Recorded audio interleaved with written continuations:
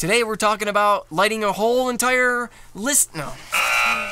Today we're going to be talking about how to light a room using this. I'm going to let you know whether or not it actually was beneficial to me or was it not worth the struggle. So let's get into Lightroom right now. I'm going to show you how I did this. Here is our ambient shot. This is a pretty cool room here. We got a nice prop here with this motorcycle sitting in here. No, this is not a garage with a couch in it. This is looks like a little seating area. And normally, you know me, if you've watched any of my other tutorials, I'm all about shutting all the lights off in the house, except for when there is a unique situation or if the lights actually add to this potential sale of the home. And in this case, I was okay with leaving them on even though they were super tungsten-y color. So if you can see this right here on these arches, these orange lights, I thought, why not? I mean, it attracts you to that, and that's why I decided to leave them on. Same with this overhead light. Actually, normally I wouldn't have this light on at all because it just causes more problems than it needs. But in this situation, I said, why not? Let's just overpower it with flash anyway. So here is the flash above the camera.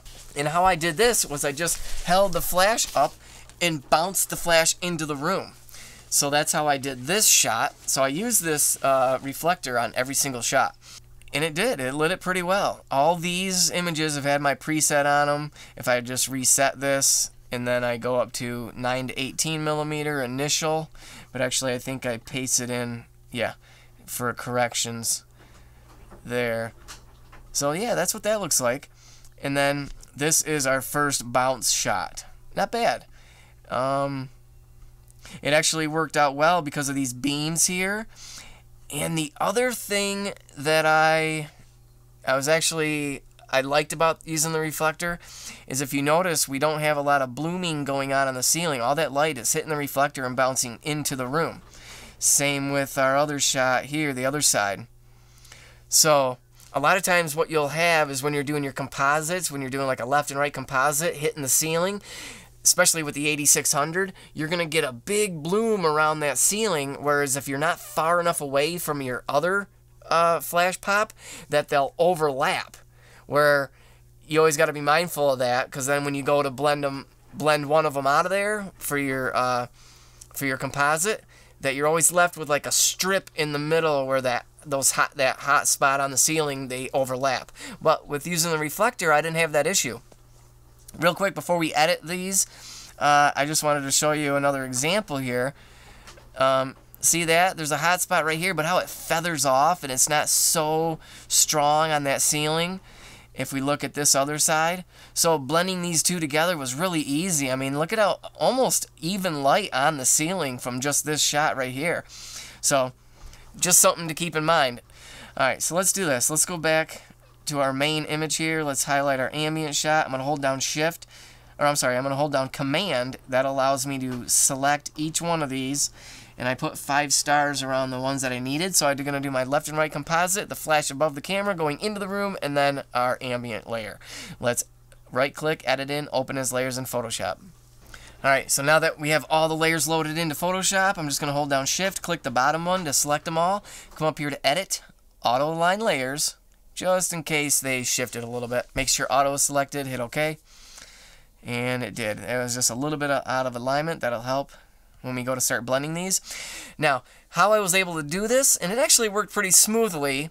I have that strap for the Godox 8600, so I can let go of it. It'll just hang there around my neck. And I also have a cell phone strap, so I can put my cell phone around my neck. And that's what I'm using an app from my Olympus camera, basically giving me my camera controls right from my phone.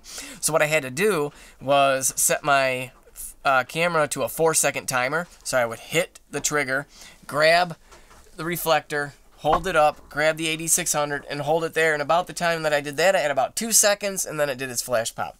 So it actually wasn't that bad. So let me show you that image right there. That's what I had to do. Oops. I'm not going to be able to zoom in, can I? Yeah. So you can see that strap that I have looped around holding the 8600, and I also have a little belay clip that I keep reflector in case I don't need it for every shot. At least I have it on me if I need it. So with that being said, I like that idea. So let's do this. We start with all our layers. We're going to toggle off these two.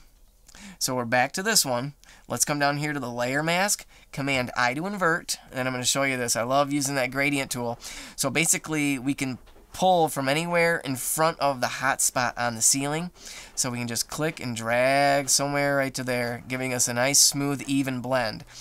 Now, I almost like this by itself. If we take this one and turn it on, turn this one to lighten mode, and we toggle that on and off, that actually does brighten it up a little bit. But I want to drop that opacity of that flash above the camera to about 50%.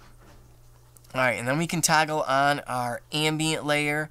And for this situation, I am going to try luminosity mode. A lot of times I don't like it because it discolors things, but look at it, pulls the orange out of those lights. I like that. Well, let's do it. Let's leave it. Alright, let's do a layer mask, Command I to invert. Let's take our brush tool. I'm in a flow of, I like to go 5%, just to feather in that ambient. Let's see if we can blend out some of these unwanted shadows here.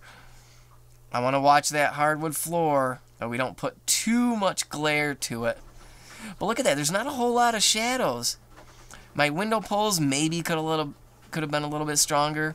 And I say window pulls because I don't do window pulls. I might actually start doing window pulls. It's just one extra shot. I never do them. And just because a lot of times one of my flash layers is good enough for the window view, but I'm thinking I might want to start implementing window pulls. So look at that, I'm bringing back in some of that ambient. That looks really good to me. I like that. So we can right click down here on the bottom. We're going to come to flatten image, and I'm going to Command S to save it. Let's bring it back into Lightroom. I'm going to do my interior final bump, and that looks pretty good to me. The other thing I want to show you guys is I'm just going to right click, and I'm going to go into edit in Luminar AI. Now I have both Luminar AI and Luminar Neo, and if you go to my channel and look for Luminar Neo tutorial, I have one of those already out there, and just go through everything that you're able to do. I got Luminar AI first, and the kind of the big difference between the two is that you can create layer masks with Luminar Neo, which you can't with Luminar AI. There's some things that I like using Luminar AI for better than Luminar Neo, but I'll save that for a different tutorial. But check this out. I've created a template, but I want to show you this. I wish Lightroom had the ability to do what Accent does with Luminar AI. And if anybody can help me out with this, I'd greatly appreciate it. Please leave me a comment below. But look what Accent does. I'm just going to click on that. It's almost like it does like a boost in contrast, but it brightens it up too. I can't figure it out. Because it doesn't really do a contrast boost, because it doesn't completely destroy your highlights. I just like the way that it looks. And if I toggle this on and off, look at it, just adds an extra little boost to it. But I am going to bring that all the way back down. I'm going to come up to my templates, and I'm going to go interior bump template. Watch what that does. Look at that. So I play with the sharpness a little bit, but if I just move this all the way down, look at it, almost looks hazy until I do my bump on there. I think that looks amazing. So you be the judge. Let me know. Let me know if there's any way I can get that same look in Lightroom, because if I can, I won't have to go into Luminar every time and back out, because, you know, you're going from Lightroom to Photoshop, Luminar AI, because you can access Luminar AI or any of the Luminar apps right from Photoshop, which is nice. So this is the one I would consider deliverable, and I would just flag it and move on. I'm going to do one more for you guys. Let's go to that other example that I showed you right here.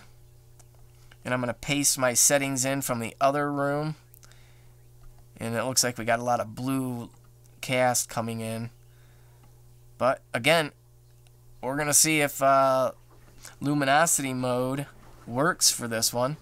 This is that flash above the camera, which was a bounce into the room, which it does. It does a really nice job. Especially on this on this house. I like that. Let's copy these settings. I'm just copying from, and let's see what that does. That looks good there.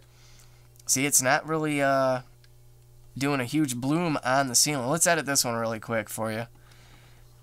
Edit and open as layers in Photoshop. This house was dark. It had dark floors, you know, fairly dark walls, the beams. So looking back, I'm glad I had the reflector. I'm glad I decided to use it for this particular shoot because it softened that light. It feathered it enough. If it was white walls, you know, or gray walls or whatever, and white ceiling, you know, throughout, and a lot of natural light, I probably wouldn't need the reflector. Although I'm still kind of testing the waters with it, I actually really like it as far as the results go. So let's toggle the first two, get to our composite. Let's do a layer mask, Command I to invert. I'm kind of moving quickly because you already saw me do the first one. Click and drag like that. That blended a little bit there. We're going to bring this one into view now and turn that to lighten mode. That's one of my favorite new techniques there, to go lighten mode, because look, I'm toggling it on and off. It's taking the brightest part of that image and using that and toggling that one. Sometimes you get too much when you have that much light. You don't need it. But let's toggle on our ambient layer. Let's see what luminosity mode does in this situation. It does. It cleans it up pretty nicely. A lot of times I found that luminosity mode just doesn't work in a lot of situations. I don't know if it's the type of homes I shoot a lot of, like with dark cabinets or dark, you know, furniture, things like that, but it just seems to cause a lot of discoloration, and maybe it's because I don't have enough light. I have heard that, like in your shadowed areas, it can cause orange in the shadows, but look, it's not in this situation, which is really interesting to me. Let's feather this opacity of the ambient layer to 50%. We can do a layer mask, but don't invert it, and when you do that, that just means we're going to be able to paint back in the flash underneath. I like that. We should have lit this little doorway here. I'm not crazy about that, where you can see boots and things. Don't judge me on that. But, hey. Let's flatten this image. And Command S to save it. It's a TIFF file. It's back in. Let's do our interior final bump. Bring that exposure down. Let's just see what happens when we bring it into, I'm going to show you how fast it is. Edit in Luminar AI. And I'm just going to do my quick little preset. We'll see how that looks on this one.